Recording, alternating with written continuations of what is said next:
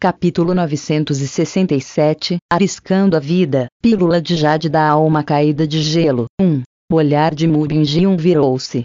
A aparência atual de Yunche definitivamente não parecia os de um impulsivo de cabeça quente.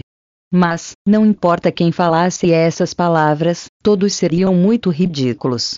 O fato de que eles vieram de alguém que ainda tinha que entrar no caminho divino, alguém que ainda tinha que cultivar até o pico do profundo reino soberano, isso fez com que fosse uma piada gigantesca ainda maior.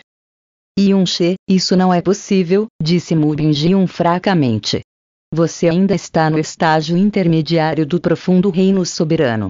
Mesmo que a força que você exibe seja capaz de derrotar Jianfeng, que estava no estágio intermediário do reino da origem divina, você ainda não conseguiu realmente tocar o caminho divino. Os avanços nos 7 profundos reinos divinos ultrapassam em grande parte os dos profundos reinos mortais. Após o reino da origem divina, cada nível seguinte é muito mais difícil que o do profundo reino soberano. Mesmo que seu talento inato fosse maior, a sua compreensão mais forte e a sua sorte fosse maior, seria impossível cultivar o reino da tribulação divina em 2 anos e meio. HMPH, esqueça o reino da tribulação divina. Em todas as várias centenas de milhares de anos da história do reino da canção de neve, ninguém já usou 30 meses de tempo para atravessar o primeiro nível do reino da origem divina para o primeiro nível do reino da alma divina. Muxiaolan murmurou em voz baixa. Tão estúpido. Yunche. Embora Yunche tivesse trocado golpes com o poder do caminho divino, seu nível de profundo força ainda estava no profundo reino soberano. Ele não sabia nada sobre o cultivo dos profundos reinos divinos. As respostas de Murin e Muxiaolan eram como um balde de água fria depois que ele já havia sido espancado, fazendo com que ambas as mãos apertaram mais uma vez.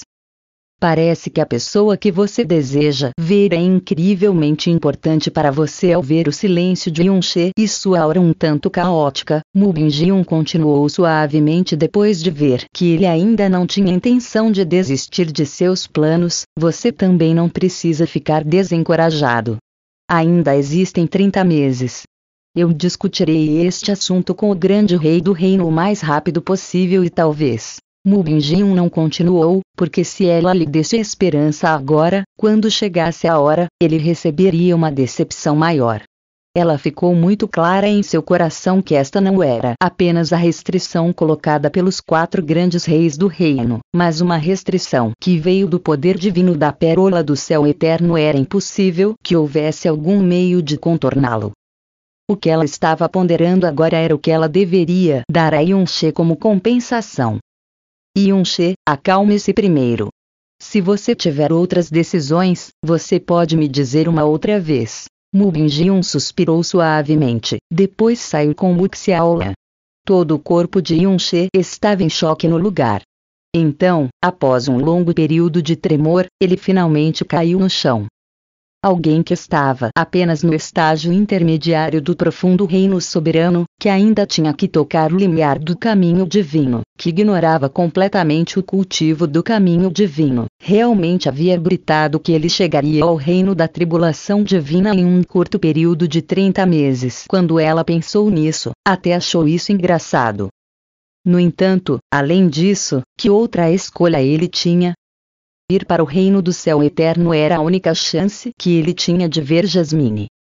A alma do corvo dourado havia dito antes que, se ele não visse Jasmine dentro de 5 anos, ele nunca mais a veria. Se ele não atingisse as qualificações para entrar no reino do céu eterno naquele momento, então também significava que ele nunca poderia ver Jasmine em sua vida inteira. Yunche segurou sua mão em seu peito e levou várias centenas de profundas respirações antes de finalmente poder se acalmar.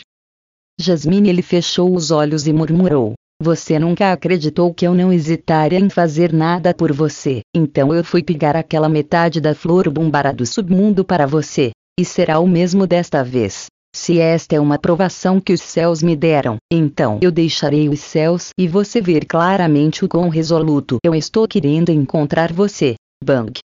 dentro da explosão de profunda energia, e se ouvia o uivo de uma espada cortando o vento, Yun-She levantou firmemente a espada assassina de diabos punidora dos céus.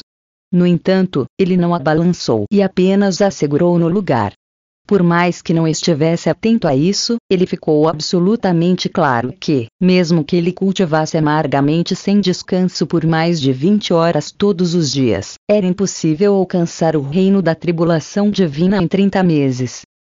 Este era um abismo natural, mesmo no reino dos deuses era visto como impossível, então não havia como um método comum funcionasse. Yun-She fechou os olhos e depois lembrou seu caminho de cultivo em meio ao silêncio. Seu ponto de partida era da profunda veia do deus maligno que obteve de Jasmine. Seu cultivo também avançou sob a orientação de Jasmine. No entanto, sua profunda força não veio do avanço estável de fazer o seu melhor para cultivar. Em vez disso, tinha vindo em grandes ondas toda vez. Naquela época, ele também possuía uma sede inextinguível de profunda força por causa de Xiaoli e Xiaolingxi. Com aquela sede na mão, ele foi à cidade Lua Nova e não hesitou em provocar várias grandes seitas lá. Quando ele veio para o profundo Palácio Vento Azul, ele imediatamente desafiou os discípulos do Palácio Interno na lista de classificação celestial. Então, depois disso, para fazer outro grande avanço, ele se dirigiu para a Terra da Morte. Sob a supressão da Vila da Espada Divina, ele se forçou a comer a carne de um dragão flamejante, beber o sangue de um dragão flamejante. Na profunda arca primordial, havia aquela tempestade espacial que era ainda mais assustadora do que os pesadelos. No Vale da Chama Relâmpago do Corvo Dourado, ele saltou para o Mar da Morte enquanto carregava a pequena Imperatriz Demônio. Antes de chegar ao Reino dos Deuses, ele voou 2 vezes mais. O primeiro veio do Yin Vital de Fênix de Feng Shuerer e a outra vez veio quando a escuridão acordou dentro dele abaixo do penhasco fim das nuvens. Na sua estrada de cultivo, parecia que nunca houve tranquilidade ou progresso constante. Sua sorte era ultrajante e Jasmine repetidamente lhe havia dito muitas vezes. No entanto, o que o fez progredir tão rápido era mais devido a várias circunstâncias que eram críticas, adversas, perigosas, desesperadas, mortíferas. Mesmo ele mesmo não conseguiu contar quantas vezes ele esteve ombros a ombro com a morte. Talvez se pudesse dizer que tudo o que possuía foi obtido com obsessão e que ele arriscava sua vida.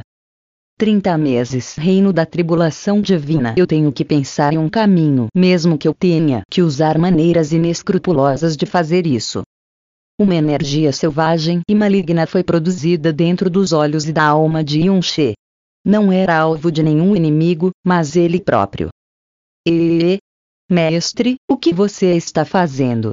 Porque parece que você está realmente com raiva de repente. Era raro que Onger não estivesse dormindo dentro da pérola de veneno do céu. Ela olhou para ele com curiosidade, com olhos arregalados e vermelhos. Foi porque a aparência atual de Yun-She realmente pareceu um pouco assustadora. Ele estava cerrando os dentes como um animal feroz e comedor de homens. Não importa o quão difícil é, eu definitivamente tenho que ver Jasmine novamente. Yun-She apertou os dentes. Onger, você provavelmente também sente falta da sua grande irmã Jasmine também. Jasmine é uma deusa dos céus, ela é mesmo um personagem supremo dentro do reino dos deuses. Nos seus olhos, o reino da tribulação divina é como pó. Se eu não posso passar por esse limiar, é certo eu irei aparecer em sua vida de novo? Ou acho que eu talvez sinta falta dela um pouco. Onger inclinou a cabeça com incerteza. O canto da boca de Yun-She se contraiu. Então, ele respirou profundamente e pensou em voz alta. As condições para participar da convenção do profundo Deus, tendo uma profunda força não mais fraca do que o reino da tribulação divina com menos de 60 anos. Tenho a absoluta confiança de poder alcançar o reino da tribulação divina antes dos 60 anos. No entanto, no momento 2 anos e meio, como exatamente posso fazer isso? 60 anos, isso é tão antigo. Quando o mestre completar 60 anos, ele se tornará um velho vovô também. Unger piscou e mordeu o dedo com um pouco de ansiedade. Claro que não.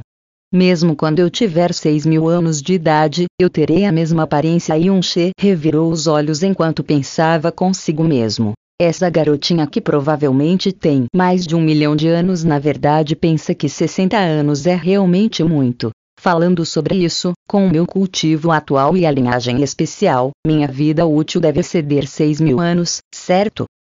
Como ele ponderou profundamente isso com as sobrancelhas concentradas, Yun-che colocou lentamente a espada assassina de diabos punidora dos céus no chão. Então, ele lentamente pegou uma nota brilhante que cintilava com uma estranha luz azul e parecia ter sido feita de gelo. A pílula de Jade da alma caída de gelo. Esta foi a primeira vez que tocou uma pílula do reino dos deuses. Sua aura não pode ser comparada com nenhum pílula que Yun-che já havia visto antes. O que ele era ainda mais incerto sobre a sua força medicinal. Ele só sabia depois de ouvir a descrição de outros que poderia temperar o corpo e poderia aumentar sua profunda força. Quando foi retirado, causou grande choque. Mesmo Li Mingsheng e Jianfeng exibiram um grande anseio por ela, evidente que sua utilidade não era pequena, e isso era usado no caminho do cultivo divino também. Se ele usasse isso em si mesmo. Mas Mubin Jiun também havia avisado que ele não era capaz de suportar o poder medicinal do Pílula de Jade da alma caída de gelo com o seu cultivo atual, então ele absolutamente não deveria consumi-la. Mesmo que ele alcançasse o caminho divino no futuro, ela precisava estar lá para ajudá-lo antes que ele pudesse consumi-la. Ele tinha mantido essas palavras em sua mente ontem e não tinha pensamentos de consumir imediatamente a pílula de Jade da alma caída de gelo. Mas agora, Yun-che respirou profundamente e beliscou a pílula de Jade da alma caída de gelo ainda mais firme. Meu corpo foi capaz de resistir aos ataques de Jianfeng, um especialista com o poder do caminho divino. Então, como não posso suportar contra uma pequena pílula? Ao lado de uma noção próxima e louca e sua dependência do físico do deus dragão, Yun-che finalmente apertou os dentes e jogou a pílula de Jade da alma caída de gelo em sua boca. Imediatamente engoliu em seco. HNNN. Em um instante ele era completamente incapaz de reagir, o corpo de Yun-che ficou frio e o som de um zumbido extremamente abafado ecoou em seu cérebro. Era como se uma geleira que havia sido selada por 10 milhões de anos tivesse aberto o interior do corpo. A energia fria sem restrições se reuniu e depois se tornou inúmeras correntes geladas que explodiram para fora. Mesmo a menor corrente dentro deles teve um poder assustador que excedia as expectativas de Yun-che.